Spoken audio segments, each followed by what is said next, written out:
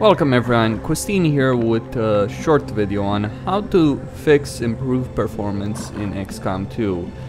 There's a link in the description, an annotation on this video with the guide that if you follow will improve the performance of the game. There will still be issues, there will still be stuttering. I'm already in the mission here, it's 60-70 FPS. There are still drops however that I've noticed from the testing I've done, but nothing too crazy, certainly nothing that was comparable to what was before. Position confirmed. This is a turn, or well, maybe two turns on my Legend Iron Man playthrough, but I thought it was worth to make this video. Anyway, so you follow that guide, you follow the instructions, you will have to edit the game engine any file in your documents folder, and the performance will improve. I'm running this with everything maxed out except some options that I personally disabled and without, because I don't like them personally, like depth of field and bloom, and with the anti-aliasing turned off on a GTX 980 and an i7 3770K and Ivy Bridge processor and 8 gigs of DDR3. Now that's still unacceptable at that on an Unreal Engine free game. The game still runs as poorly as it does here, but it is an improvement over the vanilla performance.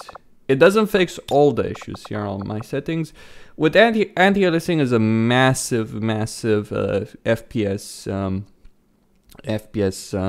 decreaser, so you probably will need a very high-end system to be able to run that. But before I was not able to run the game with SSAO enabled. Now I am. Yeah, exit without changes. No reason to change that.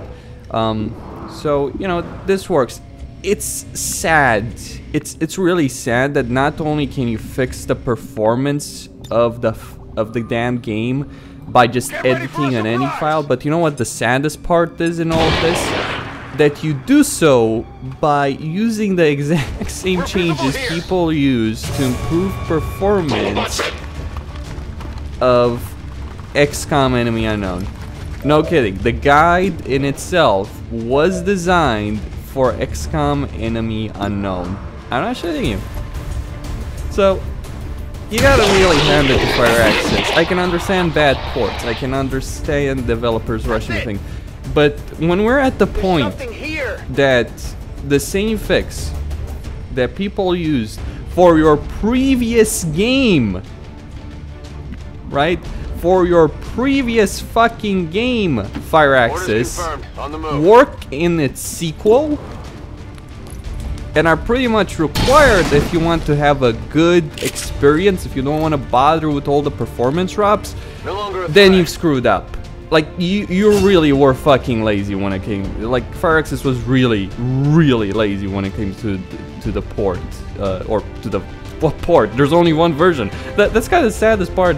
There was only the PC version of this game, and yet it runs like absolute piss. That's kind of sad. You should not need a GTX 980 or a high-end computer to be able to run a game like this. And yet you do. Because for some damn reason, Firaxis decided to not give a damn about improving the performance. It's not like the fixes are, some miraculous tech fixes. It's just some lines in an ini file, and yet that's enough. I can't believe that they were that lazy. Oh well, that's what you get. Nailed him. And that's all I had to say. Costin here on Serious Gaming, signing out. Yeah, I will have to take this away from the actual playthrough, but I thought it was important to actually talk about this, because it's a bloody issue, and it just shows how incompetent or lazy the developers are, or both, If they can't fix this by by changing some stuff in an ini file, then they are honestly both incompetent and goddamn lazy. So stay tuned for more, right, as I continue playing on Legend Iron Man.